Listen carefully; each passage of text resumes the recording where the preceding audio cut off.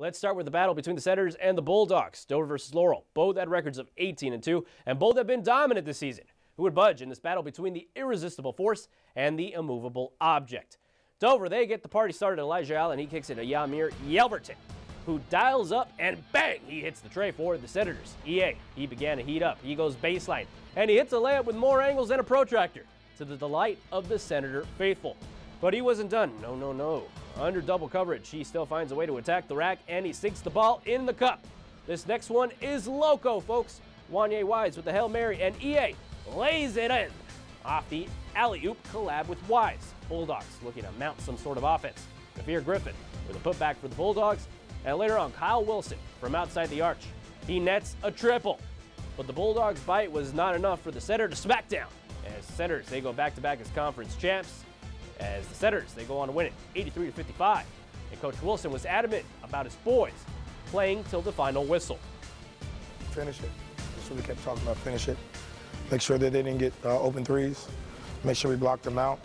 Make sure we gave them no middle drive and play hard defense and make sure that we want to try to hold them scoreless in that first quarter. But, you know, they're a good basketball team, you know, so there's nothing we can really do about that. But we wanted to prove we were the best team in the conference again. You know, and these seniors are going to be able to take that with them for the rest of their life.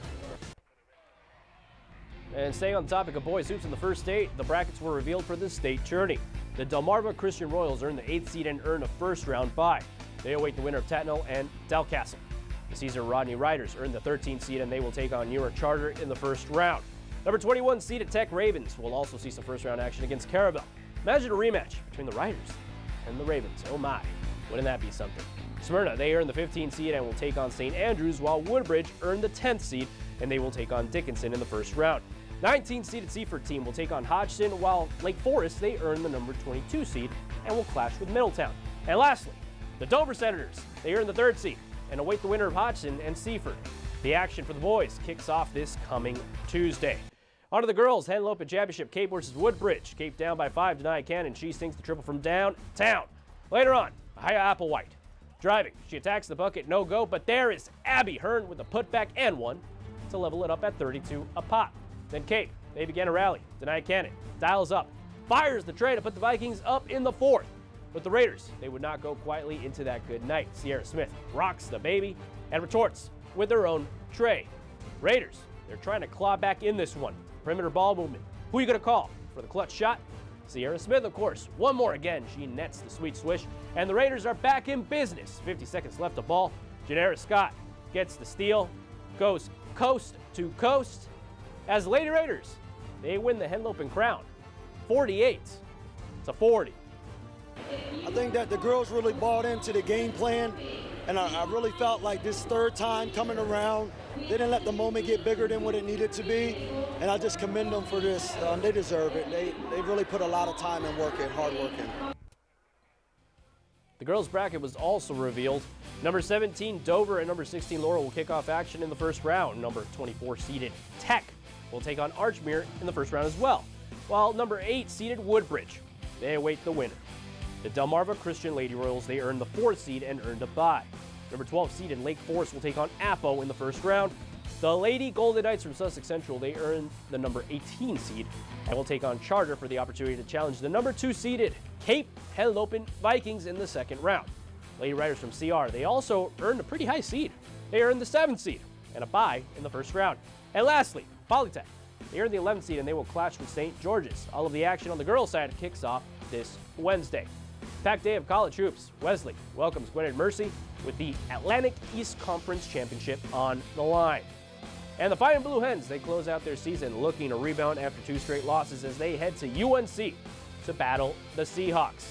And old foes meet one more again as the Hornets, they visit the Hawks in the Battle of Route 113 at 4 p.m. Alrighty, it's time to hit the mat. I'm a little sad, folks, as you know, I love wrestling. As the Delaware wrestling season is in the home stretch with the individual state tournament going down at Cape Henlopen. After a thrilling series of bouts at last week's Henlopen Championships, the stage was set for day 1 of the tourney in Lewis. Smyrna's Joey Natarcola versus William Brock. He gets the takedown right there. He would later sink in the pin, and he would get the win. Natarcola went on to win his 2nd match of the day, and he goes on to the championship rounds of day 2. CR's Jackson Dean, the surgeon, in action. Dean was dominant on the day, securing a pin in his first match and winning a decision in his second to advance to the championship matches later today. Out of Woodbridge, Brenton Williams, who took on Tim Ettinger. Nice series of throws, and even though Ettinger reversed the pressure, the Raider would stay on top. For Williams, he's just happy to compete in the tournament with the hopes of advancing to the next round. So feeling good, going to take that same energy into the second match, carry on, as well as my teammates to keep winning, fight back if they lose, have the same energy, just bring it, just leave all they need on the mat. I'll have coverage of the finale of the DIAA Wrestling Tournament, as well as coverage of the Maryland Regional Tournament. Thank you, Zach. And much, much more later today. Alrighty, that'll do it for me. Jose Cueva signing off for WBOC Sports. And as always, it is a privilege and an honor to serve you, Delmarva.